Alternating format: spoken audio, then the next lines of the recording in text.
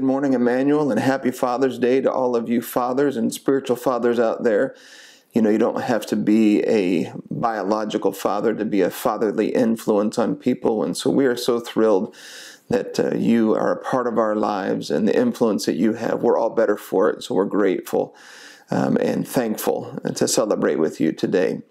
Many of you may even be at the drive-in service right now. We wanted to make sure that the sermon at least came through well, and so we're recording the sermon ahead of time until we can make sure that we've ironed out all of the kinks by doing a live broadcast. We've been working really, really hard, thanks to Ron Gines for his willingness to help me with so much of this technology stuff last night. So we're hoping that you'll be able to participate in the live broadcast, but if not, at least you'll be able to hear the sermon.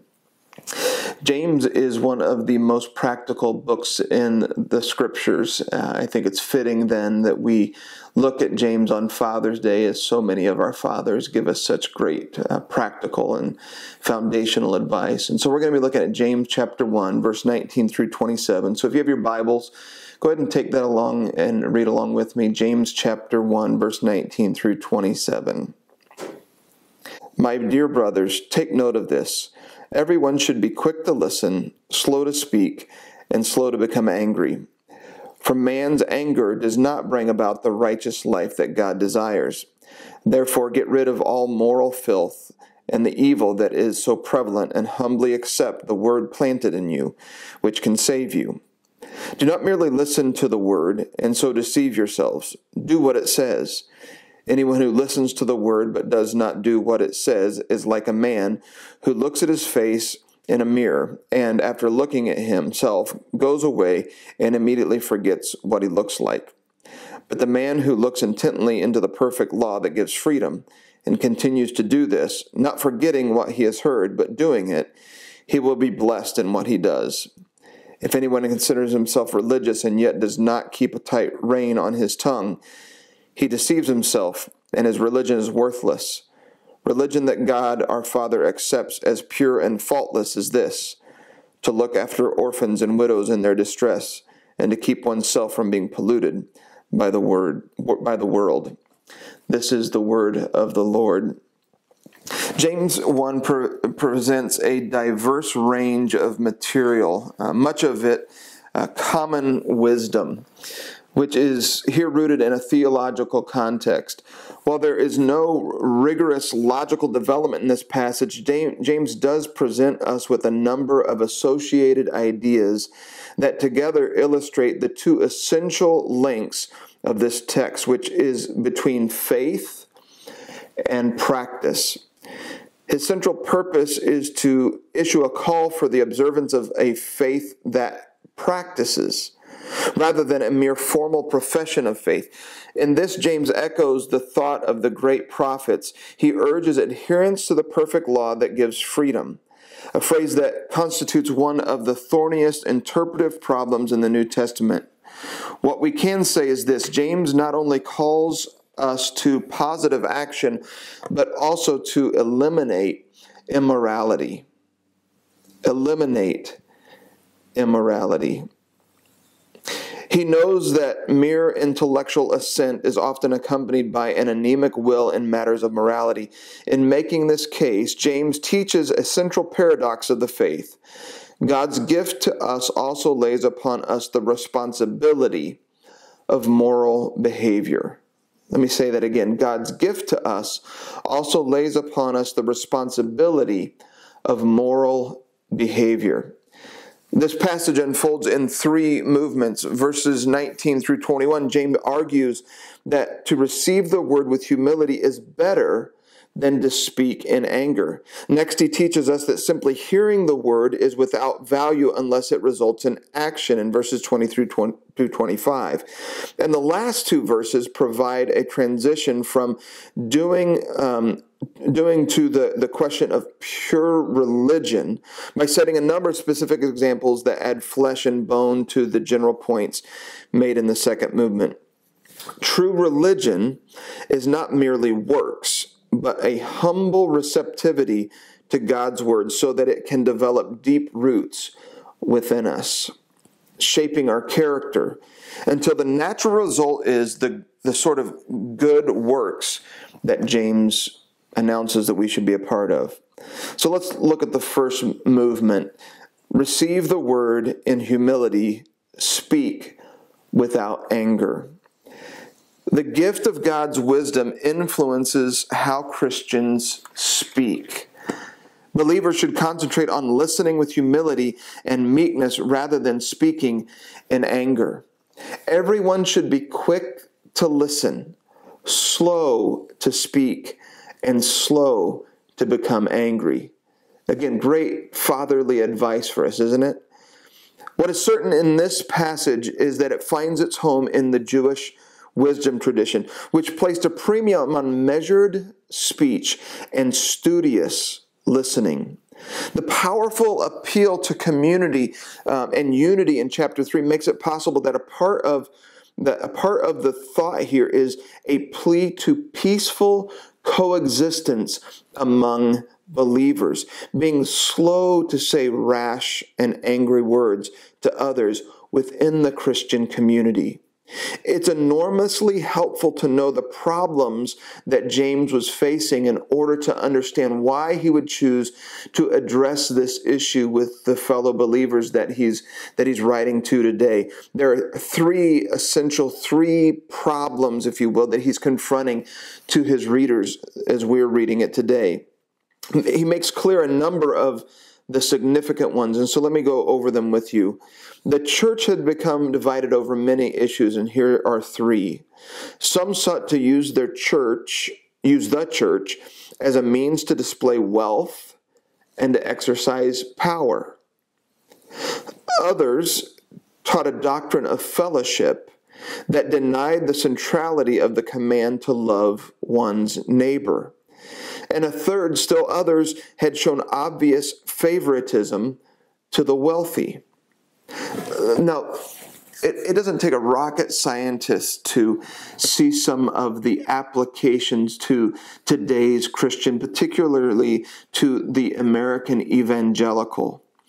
Whatever power, influence, or financial blessing the Lord has seen fit to allow us to have, He has not done so that we may lord it over people, manipulate a political system for our personal or even corporate gain, and keep whom we believe to be our enemies far from us. That's not why God has blessed us with power and influence and any financial blessing that we might have. He didn't do it so that we could have power over people. Whatever wealth, power, and influence that we have been blessed with is for the purpose of followers of Christ being salt and light in the world and demonstrating the love of Christ through our generosity.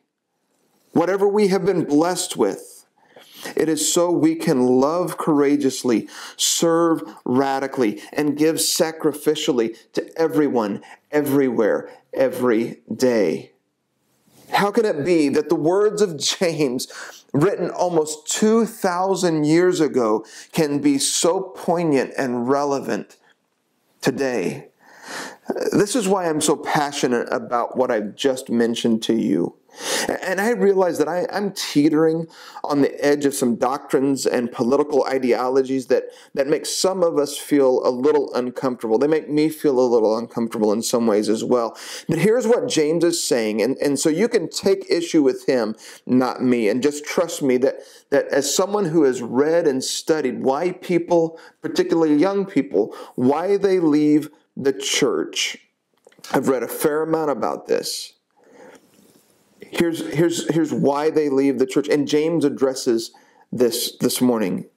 When we use the church as a means to display wealth and to exercise power, when we teach doctrines of fellowship that deny the centrality of the command to love our neighbors, which includes liberals, people of color, homosexuals, people who have had significant and even public moral failures, and even those who believe in pro-choice. When we teach a doctrine that views people, no matter what they believe or what mistakes they have made, and when we show an obvious favor to those who are wealthy above everybody else, and we further marginalize the poor, we divide the church and we ruin its witness. In short, we destroy the church. You can read book after book as to why people are leaving the church. And I can tell you that I have read many of them and many articles and sat in on seminars. It's almost always pointing to the three things that Paul just referenced. Let me read them to you again, the three things that he referenced. Some in the church sought to use the church as a means to display wealth and to exercise power. They taught doctrines of fellowship that denied the centrality and the command to love others, to love one's neighbor, and showed obvious favoritism to the wealthy. And I can just tell you that in the top 5 reasons why people leave the church, particularly young people, these 3 are frequently mentioned. Well, why is this a big deal? Well, it brings us to our next point. When we do these kinds of things, often it's driven by human anger and neglects the righteous life that God desires for his people. In verse 20, James seems to confirm our suspicion that in the background is to be found a concern with the character of Christian community. For he says that human anger does not produce the righteousness of God. Therefore, we should be slow to anger. James uses the word ergazetai, and so the phrase should be translated, for the practice of human anger does not bring about the righteous life that God desires.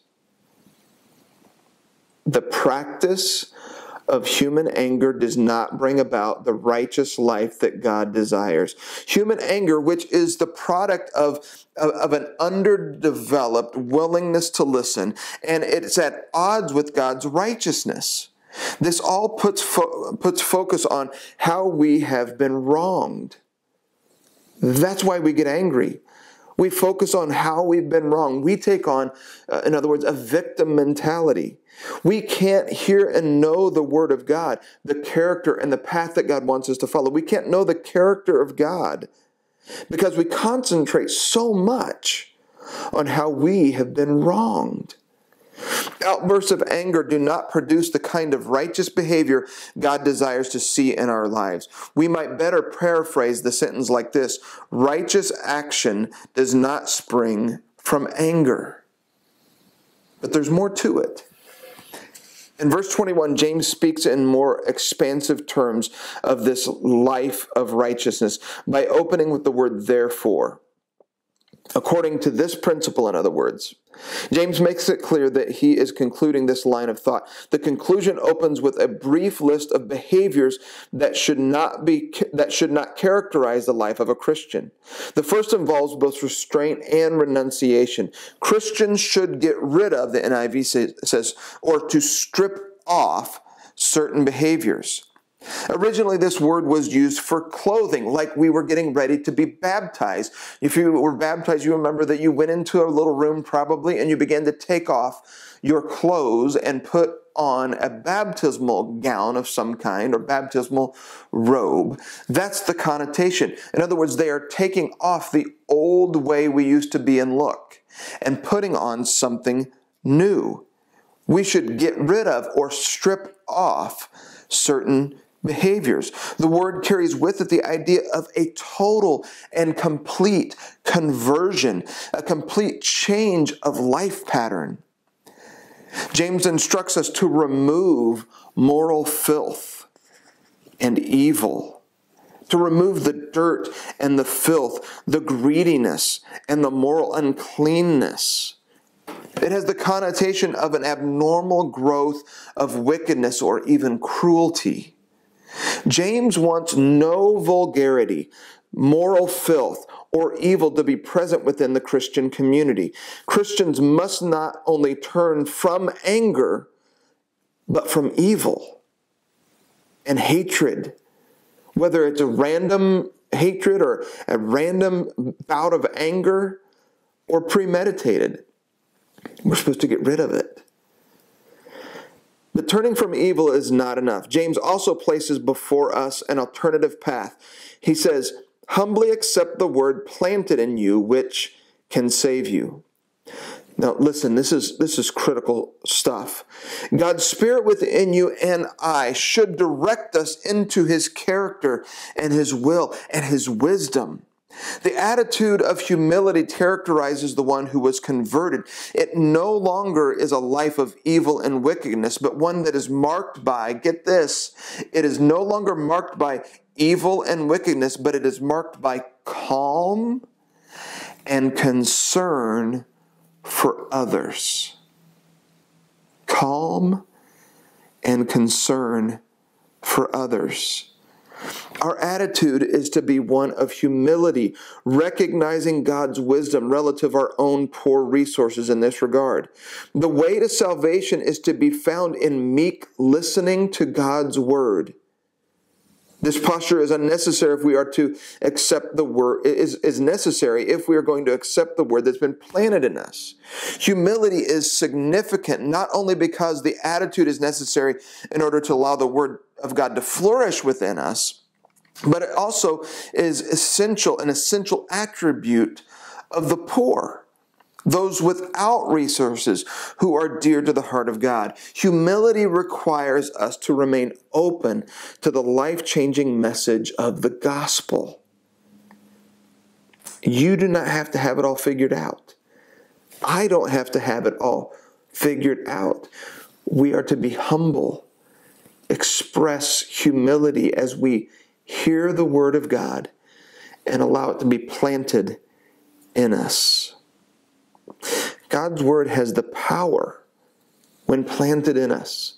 God's word has the power to save us. We must remember that the New Testament, we've talked about this before, but it presents a triple pattern of salvation.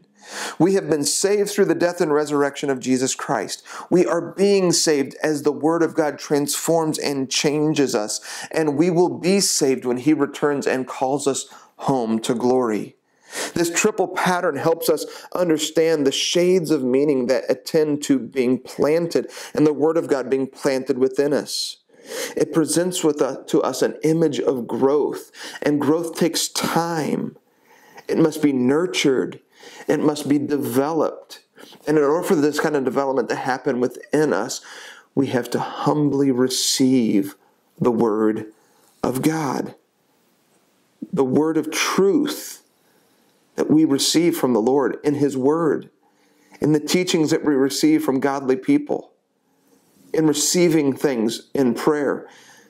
They have the power to save us because of Christ's death and resurrection and the Holy Spirit doing something marvelous within us.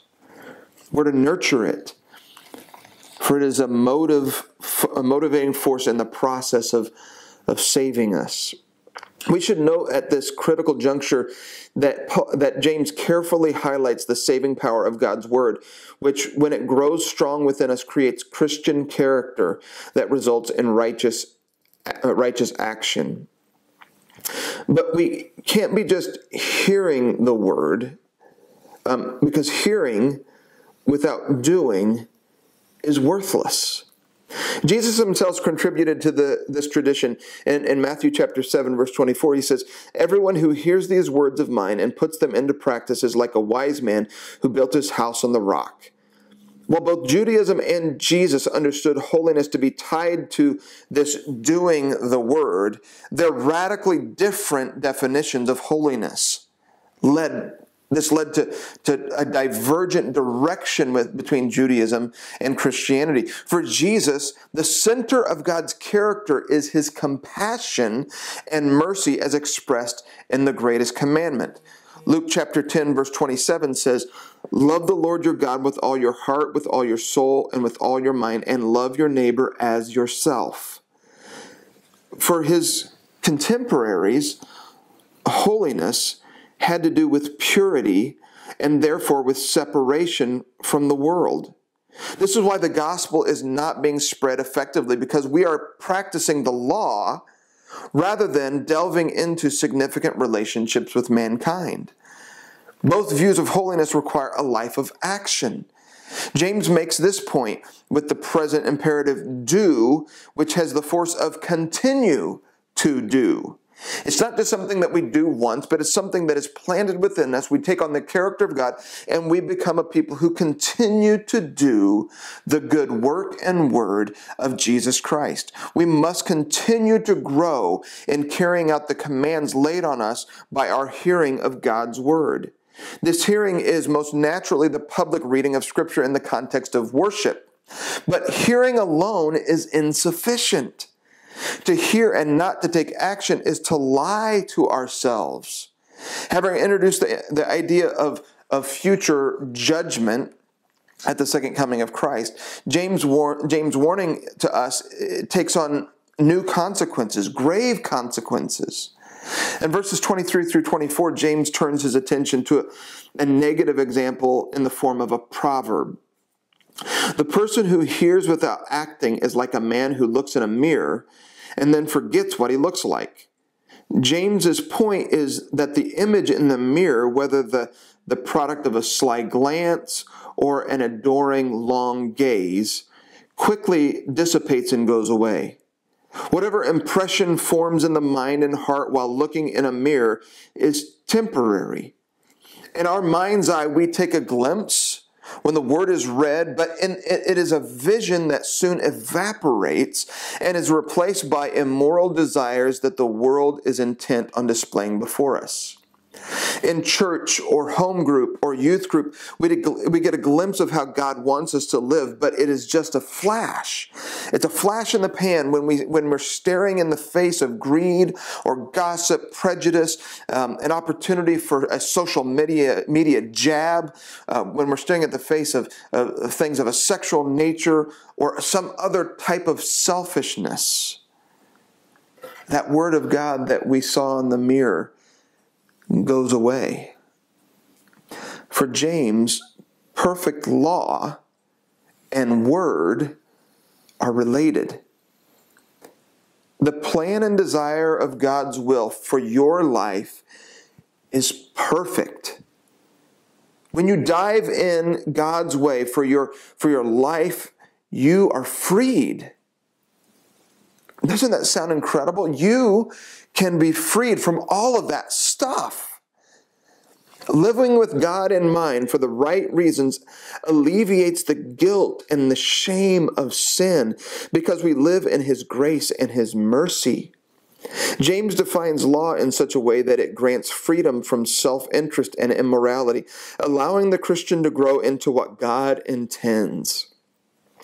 It's not unlikely that James is here reflecting the words of Jesus relative to the law. Jesus did not overturn the law of Moses. Rather, He pierced to the heart of its intention, and in so doing, elevated the law to something altogether different and powerful. Like Jesus, James does not have in mind a new law, but rather the fuller expression or more perfect distillation of the Jewish law. For the Christian, this law is still the will of God, but a more refined apprehension of that will. The perfect law, the word implanted and allowed to take root, is then the very teaching of Jesus.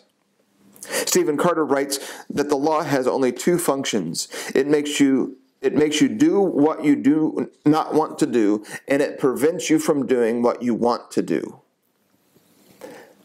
The law that James talks about, the perfect law, is something entirely different. Two ties link this section to what has gone before. And verse 26 highlights the sin of rash speech, the theme that opened the passage in verse 19. Here it provides an extension of the idea, not only hearing but doing good, in that worship is described as worthless without action, impelled by a godly character. If we harbor bitterness, envy, or anger in our hearts, even as we sit here hearing God's word or worshiping with other people, if we harbor bitterness, envy, and anger in our hearts, our worship is worthless. Those are James's words, not mine. They are worthless unless it purifies us from those things and drives us to holiness. It must produce, in other words, in us a godly character, the character of Almighty God. In both this and the previous section, self-deception plays a significant role. The place of pure religion is described here as control of speech, acts of charity, and resisting temptation. The word religious, it can refer to both the inner and outer qualities of worship. Generally, however, as in here, it points to external ceremonies. In other words, any religious practice that cannot influence the heart, and therefore the actions are worthless and meaningless ceremonies. Our worship has to be a worship that is transformative. Psalm 39:1 says, I said, I will watch my ways and keep my tongue from sin. I will put a muzzle on my mouth as long as the wicked are in my presence. James implies not only that rash speech has the ability to put one's faith in question, but a religion that results in such behavior has insufficient ability to shape the heart and is therefore worthless or futile. James also may have in mind that the specific example that certain teachers whose rash and angry words were sowing discord in the community.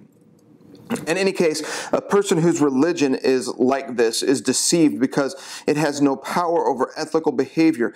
As the case of the rash tongue demonstrates, it is a faith so useless before God that it can be considered no faith at all. It is the kind of Bible-thumping religion that breeds guilt and shame, but does little to restore or affect life change. It also is a life based on spiritual do's and don'ts. It's not a heart of flesh. James then defines pure religion as at least the kind of pure religion that God the Father accepts. He starts by saying that we're to look after orphans and widows and to keep oneself unpolluted by the world. This is both figurative and literal. It is to watch out for those who can be taken advantage of. People who live at the margins of social, economic, and legal landscapes that are often easy targets for exploitation and therefore suffer great distress. They get taken advantage of. There are systems that are created to keep them marginalized. In any event, God claims to be the protector of such people. In Deuteronomy chapter 10, verse 18, it says, He defends the cause of the fatherless and the widow and loves the foreigner, giving him food and clothing. It doesn't matter how the person became fatherless. And there's more than just death that can make someone a widow or an orphan. Divorce and abandonment can do the very same thing. And can I at least invite us, I'm just inviting us to perhaps reconsider how we speak at least about foreigners, immigrants, whether they are here illegally or otherwise. Can I at least invite you to ask ourselves, myself included, are the words that we use to speak about people different than us, marginalized, the people who may be of a different ethnicity than we are, people who are in a different social class than we are, people who have a different moral standard than we do? Can I at least ask us, are our words that we say about these people, are they defined by and shaped by the character of God? God enlists our participation with Him. Listen to the words of Isaiah chapter 1, verse 16 through 17. Stop doing wrong, learn to do right. Now that sounds like a dad, doesn't it? A fatherly advice. Stop doing wrong, learn to do right. Seek justice. Encourage the oppressed. Defend the cause of the fatherless. Plead the case of the widow. The second example of pure religion is to keep oneself from being polluted by the world. But we should not miss the important point that he does not teach us to be removed from the world. Rather, he stresses living in the world, but doing so with intelligence and forethought in order to keep one's life, one's reputation, one's faith pure and secure. For James, true faith enters the surrounding culture but remains free from evil. This is the heart of evangelism in a postmodern world, that we would be a people that are a part of the world but free from the evil entanglements associated with it, that we would in fact be salt and light. For Judaism, the holiness of God was guarded from pollution. In the mind and life of Jesus, however, the holiness of God was robust and strong enough to stride in the mire and the muck of human existence. It was a purifying force in the world, able to cleanse the world. James' point is that we must also be a purifying agent in the world around us. But we must be in the world. Being mindful to prevent ourselves from being sullied by it, no doubt. But we must be in it. In this, he is a faithful follower of Jesus. Now, some of us use this phrase that we are engaging with the world as a cover really to live a life of sin and do whatever we want to do. That's both sinful, it's selfish, and it's sneaky. I mean, it's just not what God desires for his people. Pure religion has a heart that doesn't want to live in an evil world because they want to guard their lives from sin, but they choose to be in that world for the sake of Christ so that they can move in the lives of other people and help purify those around them. Well, let me close with our key concept for this morning. Our longing to set everyone else straight, in other words, not reining in our mouths, and our inaction, in other words, being hearers of the word and not doers, it destroys our Christian witness. Our longing to set everyone straight and our inaction as followers of Jesus, it destroys our Christian witness. It just does. And that's what James is getting at. Something must change. James invites us this morning to be quick to listen. In other words, to gain some perspective. Hear God's word. Be slow to speak. Don't be so quick to think that you have to set everyone straight, and be slow to become angry. In other words, let the peace of Christ dwell in us richly. Let's pray. Father, would you help us today to be a people who are quick to listen, to receive your word, and as we receive it, to allow it to be planted deep within us so that it would change us and bring about in us the character of God. Would you help us to be a people who are slow to speak, that we wouldn't be so quick to think that we have to set everyone straight, that we would listen to other people and their stories to gain some kind of understanding, and when we speak, to offer Christ-like wisdom calmly, carefully, and graciously. And Father, would we be a people who are slow to become angry? I think I need that more than most. I pray that you would help that the peace of Christ would dwell in us richly as we seek to do your will, as we receive your word in a world that is lost and hurting. May we be the hands and feet of Jesus Christ. And I pray all these things in his name. Amen.